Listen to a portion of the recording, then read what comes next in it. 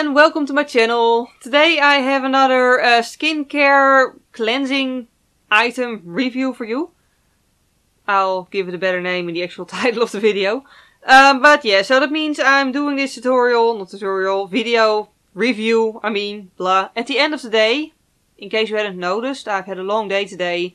My makeup has been on for a long day, so that's why it looks like this.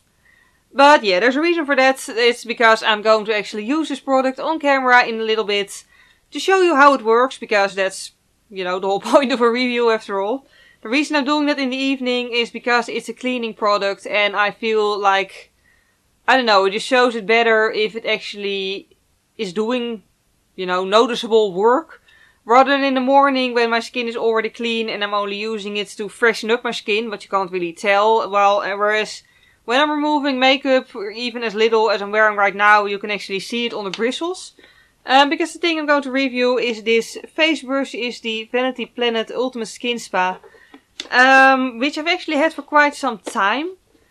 And yeah, I should probably skip to one of the reasons right now. Move on to one of the reasons why I'm reviewing this product right now. It's actually because I didn't notice how much I actually like it, how much my skin enjoys it, until I didn't have it for 2 weeks. People who've seen my channel before, like people who regularly watch my videos, have probably heard the story before. But a while ago, a few months ago by now, my skin spa brush broke. Like the entire thing, like I pressed the button and absolutely nothing would happen. And I figured, they're probably not going to send me a new one anyway, whatever, I'll just, order a different one. So I ordered one that was, possible to order within the Netherlands just because it was quicker. And I ordered a brown skin brush, face spa that was called. Which is basically a face epilator, but you can take the epilator off and put a brush on it instead. But the brush wiggled instead of twisting. And I just didn't like it as much as the skin spa. Still, it wasn't a bad thing to buy, by the way, because I still use the epilator on my eyebrows every week.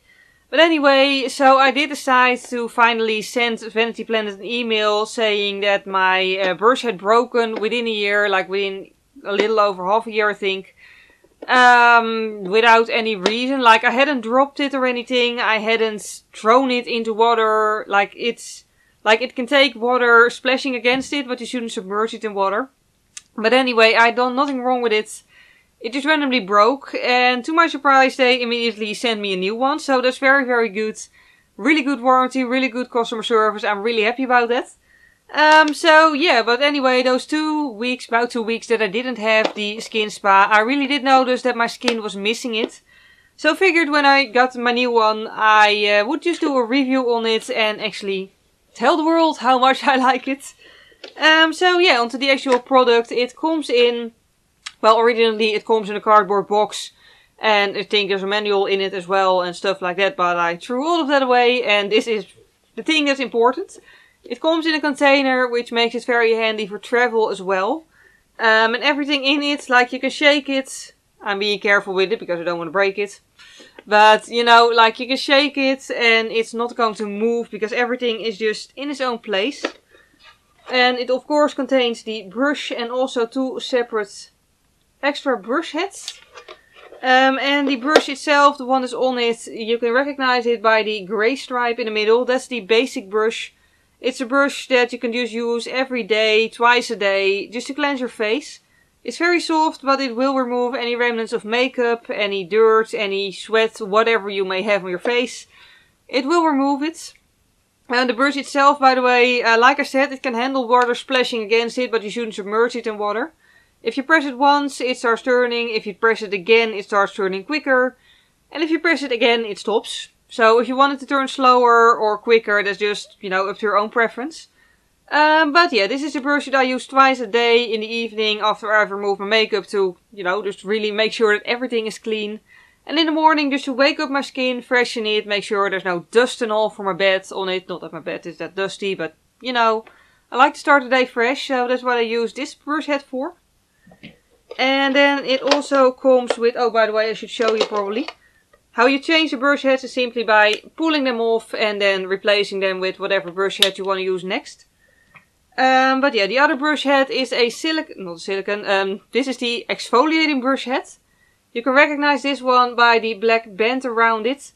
This one you shouldn't use too often. It's meant for use for like, 2 to 3 times per week at most.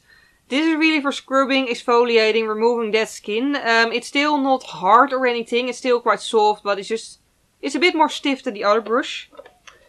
And then there is the silicone brush head, which quite frankly I have no idea what to use for.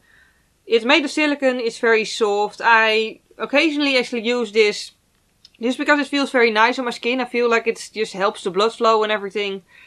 But I really don't have scientific proof for that. It only said a silicone brush head, so I literally have no idea what this is meant for. But it feels nice on the skin, it's very gentle, and yeah, it's an interesting brush. But yeah, like I said, the one that I use every day is this one, and that's what I'm going to show you right now.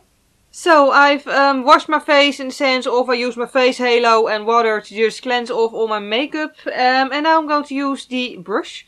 Obviously in a normal situation when I wouldn't be filming this, I would do that in my bathroom with like just, the sink in front of me and a mirror. However, the lighting is absolutely awful there, so I figured it'd be easier for you to see me using the brush if I would film it right here with my filming setup. Which means I'm now sitting here with a towel on my lap and I have a little container with warm water next to me to have water. And yeah, other than that, you can use a cleanser. Of course, you can also just use water. I prefer to use it with a cleanser, and what cleanser you use is entirely up to your own preference. Me, I'm using the Rocher Hydra Vegetal cleanser because I have a lot of them just standing around waiting to be used. They were on sale at some point and I bought a whole lot of them. But either way, yeah, this is what I like using at this particular moment in time. So what I like to do is just dampen the brush and then put my cleanser on it. Not a huge amount.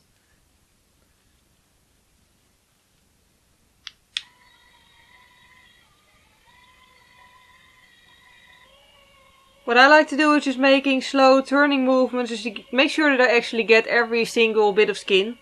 And I always keep it on setting 1, so the lowest speed setting of the two. I feel like that's best for my skin, but of course, like with anything else concerning skincare, it's entirely up to what you feel your skin likes. By the way, I really hope you can actually hear me talking over the sound of the brush. But yeah.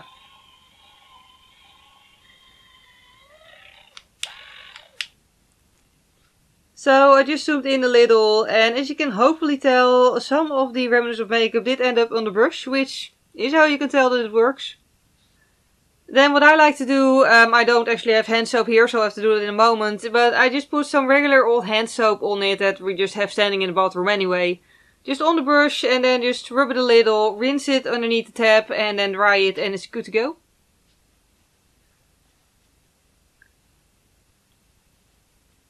And yeah, moving on to my conclusion about the face brush. It's just really a very nice face brush. It really cleanses my skin well. My skin feels really just clean now. Not too rubbed over, not like I've been rough with it. It's very nicely clean and smooth and just exactly how I want it.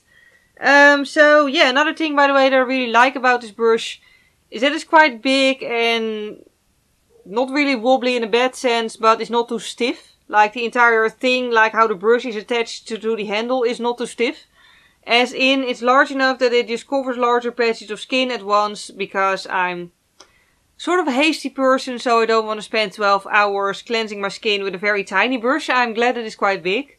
But also, it's flexible enough that, for example, like this area here around my nose, it can just easily curve so it actually hits all the skin and not just, sort of misses part of it. And I can also easily use it here and just, it just works perfectly fine. It's just a brush I really like. It's, of all the face brushes I've tried so far, the only one that I really feel like my skin just is really helped with.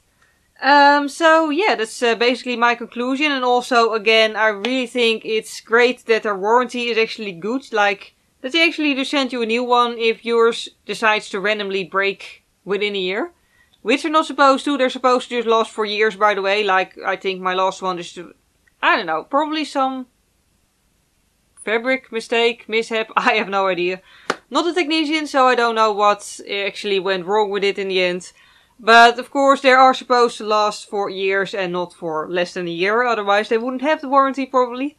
But yeah, they do cost about 110 to 120 euros out of the top of my head. I'll put information down below. This isn't sponsored, by the way. This is just a product that I originally bought myself and decided to review for you. But yeah, so they're quite expensive, but I definitely think they're worth the price. And yeah, so basically that's my entire conclusion. I really hope this video was useful for you. If it was useful or at least fun to watch, please do click the like button. It would really help me out. And if you want to, you can also subscribe to my channel. I mostly do makeup tutorials, so putting makeup on my face instead of taking it off on camera. Also, below the video again, I'll put all my details as well. Like, I'll put the details of the brush for a start, just in case you want to look it up too. And I'll also put all my social media links and accounts there. I'm mostly active on Instagram with makeup, and I'd love it if you'd follow me there. Other than that, I'm just going to go actually, you know, finish my skincare routine now. I hope you'll have a wonderful day. Thank you very much for watching, and I hope to see you next time. Bye!